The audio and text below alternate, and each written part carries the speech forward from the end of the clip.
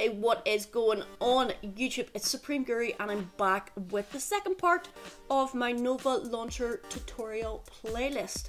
If you haven't watched that first video, I will leave the link.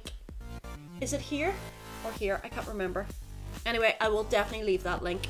So the first part of the video describes how to set up your main screen to the best of your liking. So if you haven't heard of Nova Launcher, it's basically an application that you can download from the Google Play Store, and it allows you to customize loads of things on your Android phone. It's one of those applications that I always use on every single Android phone.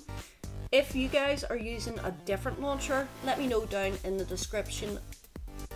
Not in the description. Let me know down in the comment section below. I do read every single comment, even the horrible ones. Nova Launcher, there's a free version and there's a paid version. The paid version it allows you to do a lot more with it, and it's not that expensive, but it's worth purchasing if you're really into customizing your Android phone. I'm not sponsored by Nova Launcher in any way whatsoever. Second part of this video is going to be talking about your app drawer. So if this is something that you're interested in, then I would recommend you stay tuned to this video. Now, it is going to be quite a long video. I'm sorry about that, but it's just because there's so many settings within Nova Launcher. If you're intrigued as to why you're still watching a female talking about tech, then I don't know why you are, but anyway, here we are together. So let's just get straight into the second part of the video. What I'm going to do is record my screen. So we're going to go through step by step now on our second part of this video. So to get Nova Launcher up and running and into your settings, let's just hold down on our screen and click into settings. So bear with me on this one because there is a lot that we need to talk about. So let's start first and foremost with your drawer app grid. So I've got it set here for 6 rows and 5 columns. You can adjust the size of whatever you want for your apps. You could bring it right down to 2 if you really wanted to go crazy. Let's just try this out just for fun. Now that is bizarre, isn't it? Okay, let me just go back and change it back. So I had it at 6 and then 5. So basically that makes my app drawer look like this, which I like. So adjust this accordingly to your liking. Let's go into the next setting. Okay, so it's icon layout. Now what you're going to do here is adjust the size of your app icons. You could bring it right down to really small, or you could bring it right up to 150%. Let's see what that looks like. Takes a wee while for it to load there. So you can see that this is going to be beneficial for anyone that has sight issues. It makes your icons pop off the screen. I'm actually, do you know what? I'm going to rock that. And if anyone says anything about it, well, that's their issue, not my issue. Kind of like that. Let's go back into settings. Okay, within the icon layout, you can give it a label so you know exactly what app it is that you're looking at or you want to click on. You can also adjust the size of that writing just by swiping your finger along the slider. You can adjust the color of that. Let's give it a green color. You can give it a shadow, or you can make it single or double lined. And then again on the left hand side, you can make this a little bold if you wanted, or make it look condensed. Whatever you want, adjust that accordingly. Now I don't like having, you can see that looks absolutely ridiculous. You know, you can keep your labels on there. I'm not going to judge you. Some people prefer to have labels on their apps. So the next setting here is frequently used applications, and you can see right below it, it says show frequently used apps in the top row. So if I swipe up, these are the main applications that I go on to the most. So I've got my YouTube Studio, my Instagram, my WhatsApp, my Workplace, and the Google Play Store. You don't have to have that setting on. I just like it because it means it's easier access for me to get to where I need to get to. So let's go back to settings and let's go to the next option, which is your app drawer style. So as you can see, whenever I swipe up into my app drawer, I've got this vertical style to scroll through my applications. Now we can change that if we go back into that setting. Let's just change it to horizontal and I'll show you what that looks like. So let's swipe up again.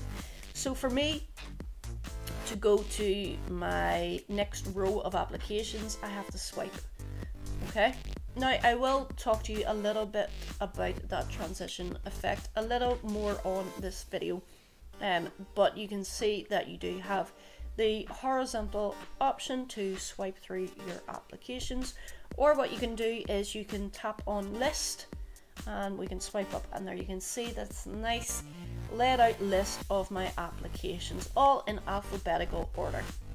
So I'm just going to change it back to what I like, which is vertical.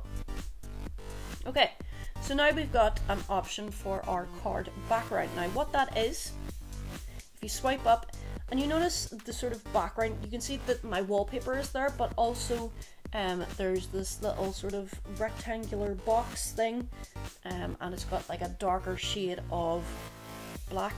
Basically that's your card background. So I like to have that on because it makes my apps stand out a bit better to me, but you can turn that off, and whenever you turn that off you can see it just is your wallpaper. So like I said, I prefer to have that on because it makes my apps stand out a bit more. So let's go into our next setting, which we've got is swipe to open. So you swipe up from the bottom of your screen and then you can swipe back down again to get back onto your main screen. So I'm going to swipe up, that gets me in, and then swipe back down on my screen, that takes me out of my applications. Swipe indicator. So the swipe indicator that I have got on, you can see as I'm swiping down the little arrow that's swiping down also, it's just an indicator to show you what you're doing. So now we are going to go into our background color. So as you can see, I had that sort of black background. Let's change it to pink and swipe up. That is absolutely horrific, and I am sorry that I had to show you that, but you can see that you can adjust this to whatever you want. So say for example, like you had a nice sort of reddish pink background wallpaper going on, that could match in quite nicely with it. I'm going to change that back ASAP to the black color. You can also change the transparency of that. So like if I brought it down a bit more, you can see that's a bit darker. You can select whatever color you want just by hitting the three dots, and you can move this little circle, and along the bottom you can see what color that's going to be. You can also move up on this on the right hand side to actually select the color, and again adjust accordingly to your liking. Next option that we're going to go into is the fast scroll. So if I go back into my app drawer, you can see that red indicator up in the top right hand corner. If I swipe my finger down, it means that I can get to my apps very easily, and it shows a letter which obviously is linking to my applications that begin with that letter. And as you can see, as I'm hovering across, so there's F, you see the way the Facebook sort of pops out, it's very handy to have that option on. Let's go back into our next setting. So you can adjust the color of that scroll. Let's give it a green color, and you can see you can just swipe across. So again, just customize that to whatever you want your scroll bar to look like. I'm going to put that back to red. Persistent search bar. So if we switch this on, you can see that whenever I swipe up, along the top of our apps, we can type in Instagram, and that gets me easily into my Instagram application. So it's just a quick search for you to use to get to whatever app that you want to get into. Let's keep that setting on, I like that.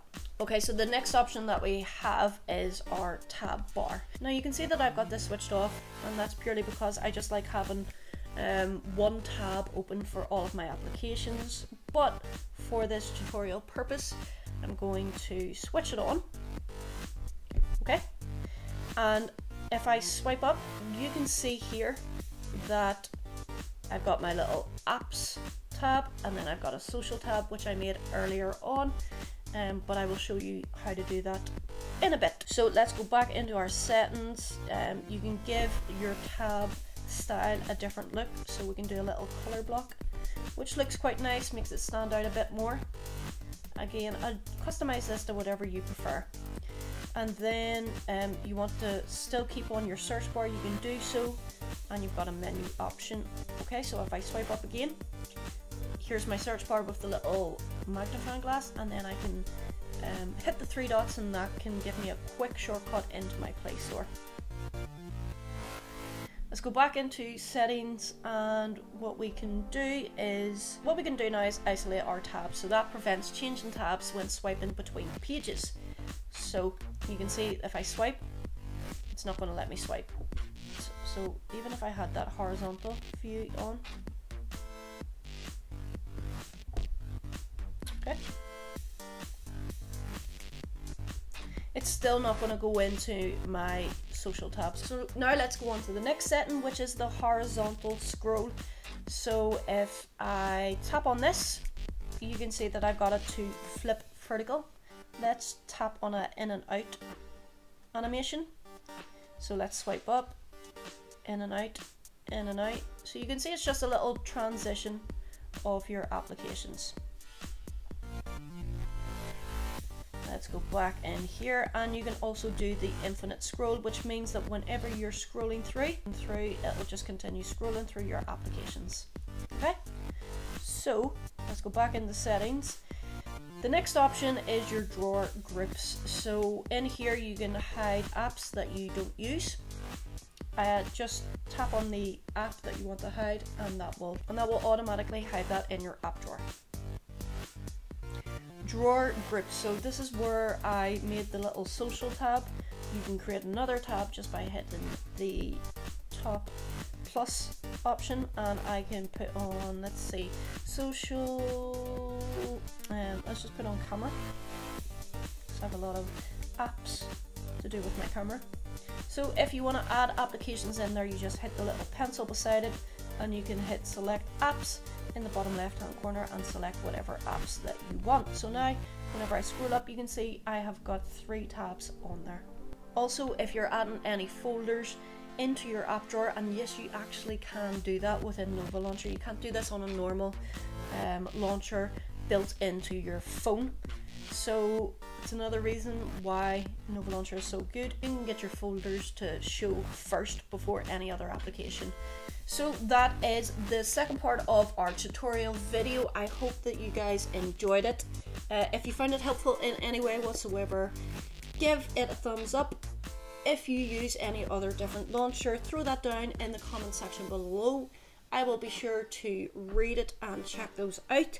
And also, if you do have any questions, then throw them down there. I will try my best to answer any of your questions. Until next time, guys, you've been watching and listening to Supreme Guru. Peace.